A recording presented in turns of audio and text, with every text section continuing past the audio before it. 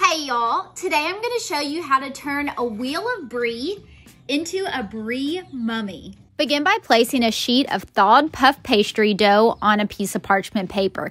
Take some raspberry preserves and add a couple tablespoons into the middle, and then grab an 8-ounce block of Brie cheese and set it on top. Use a knife to cut the dough into a circular shape and then wrap the dough around the Brie. Pinch the seams together and then flip it over. We're going to brush the top with an egg wash, which is an egg and a little bit of water mixed together. Next, you're going to take your second sheet of puff pastry and slice it into thin strips. You're going to cover your wheel of Brie with those thin strips, making it look like a mummy, and then finishing it off with more of your egg wash. Add 2 almonds as the eyes and place it in the oven at 400 for about 25 minutes. Serve it with whatever crackers you have, slice into it, and enjoy this super fun and delicious Halloween appetizer.